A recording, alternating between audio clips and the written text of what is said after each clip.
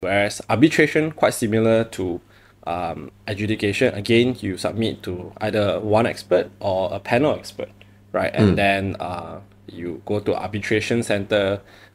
It's more private, it's more confidential, and you also get, if your dispute is related to construction, you can get a particular expert on construction to arbitrate on the matter.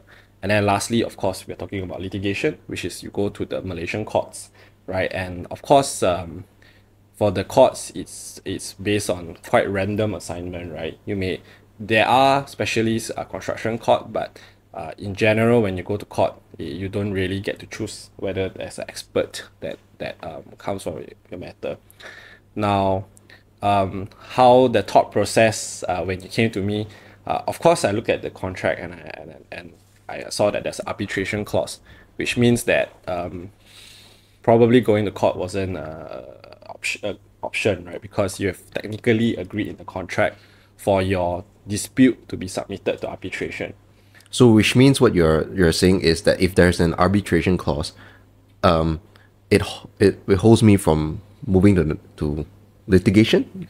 Is that what you mean? In a way, yes, because you have actually agreed for arbitration to be the way you resolve your dispute. Okay. Right?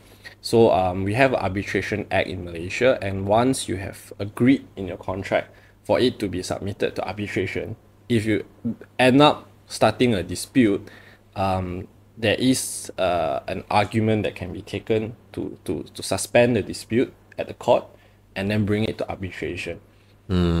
Yeah. So if there's arbitration clause, then of course we wouldn't advise our client to go for litigation anymore, because the eventuality is that it will still be suspended and then transferred to arbitration as the proper forum, as you call it.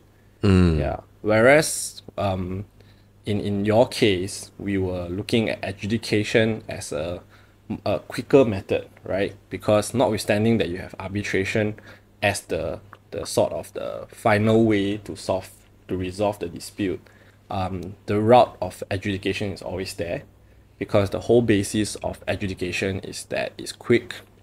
You get the expert to hear it, and the idea was to reduce this whole delay in payment in the construction industry, right? Where maybe the main contractor is holding off payment to the subcontractor, causing further delays to the project. So the whole purpose of CIPPA really was, grounded in a very simple concept that is mentioned in a few of the judgment, which is pay first, argue later.